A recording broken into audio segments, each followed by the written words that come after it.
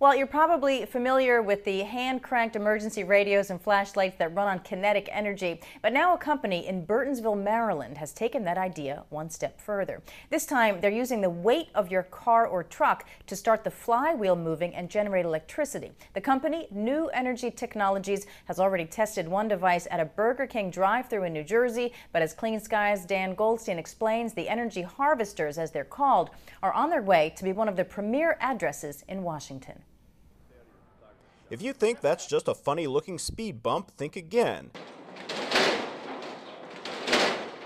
It's actually a new device called an energy harvester. The device is built by New Energy Technology, and it's designed to capture kinetic energy from light trucks and cars at high-volume traffic points as they slow down and stop. Basically, it acts as a brake. The driver of the car doesn't have to press hard on the brake, and it'll slow the car down. And the process of slowing the car down, it captures some of the wasted kinetic energy and converts it into electricity.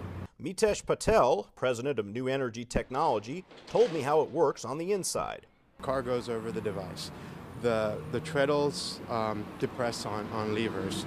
Levers spin, create, they run through a generator and create electricity. Right now there's a flywheel that's creating the electricity and storing the electricity.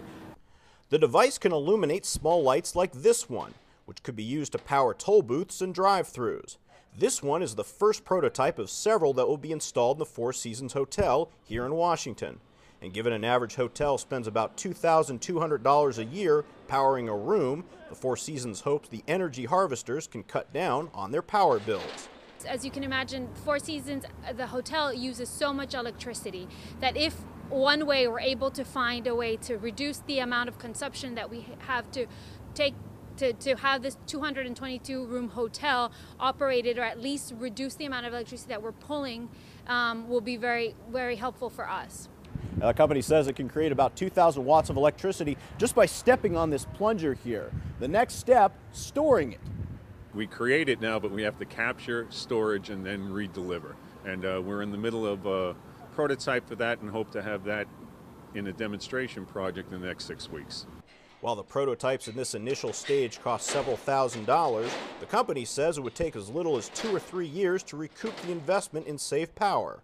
Not bad for a little bump in the road. Dan Goldstein, Clean Skies News.